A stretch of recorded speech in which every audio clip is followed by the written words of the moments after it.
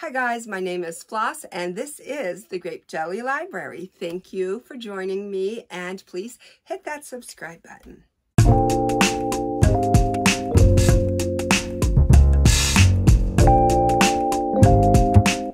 Today is day 7 in the 25 books of June. That is where I bring you a book once per day in the month of June with the hopes of getting you to become a reader, getting you to pick reading back up if you fell by the wayside, or perhaps helping you to find your next read. Today's book is also a charming book. Oh my goodness, aren't they all? Like pretty much. There is definitely, a story to be told in every book, isn't there? I'm not kidding you guys, for real. The book that I would like to showcase today is A Gentleman in Moscow by Amor Towles. This book is lovely, charming. You will want to pick this book up to read if you haven't already. It is such a lovely story. The story starts in 1922 in Russia. The main character is Count Alexander Rostov. When Count Alexander was 18 years old, he constructed a poem. It wasn't until years later when it was discovered. Now, at the age of 30, a Bolshevik tribunal deemed him a danger to society. However, because he is an aristocrat and he knows so many higher-ups, they can't just shoot him. So his punishment is you will stay in this hotel where you were staying for a visit. But the difference being, you will stay in here for the next 30 years. You are not to come outside. If you come outside, you will be shot. So it would be in your better interest to just get comfy and cozy because you're going to be here for a while. Well, Alexander is a charming, witty, pleasure of a man that you always want to be around. He always has something interesting to say, a story to tell. He's just witty and charming and fun and always a gentleman through and through. We meet several characters throughout this book. We meet his best friend from school. We meet his new best friend in a lot of ways that he met in the hotel.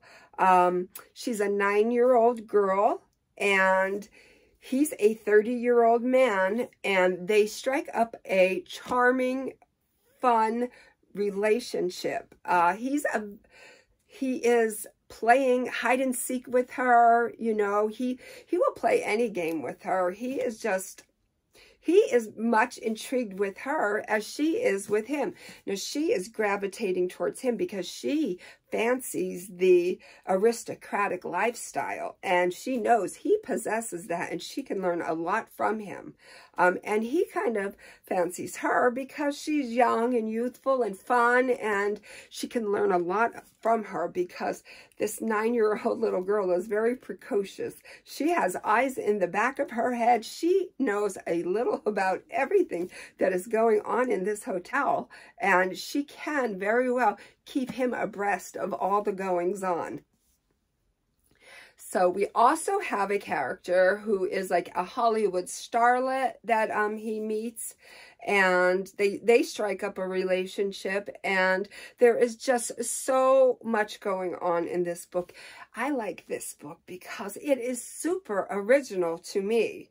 I have never read a book where a gentleman was put on house arrest in a fancy hotel, and also not read a book where a gentleman has struck up a relationship with someone at the age of 9. We go through their stages of life. He meets Nina as a 9-year-old girl, and it kind of takes us into her adulthood. It definitely is an irresistible book. It definitely is a fun book.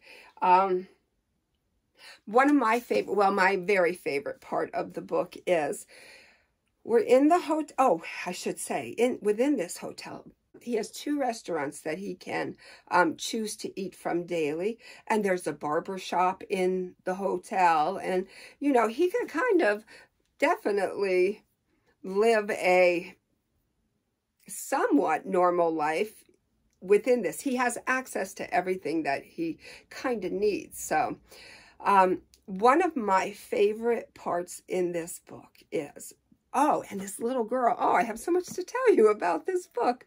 I'm losing my train of thought, but I don't want to leave anything out. This 9-year-old little girl hands him a key, and it is a key to every single room in this hotel, from the basement to the attic. No room is off limits to him because he has access to it all through this little girl.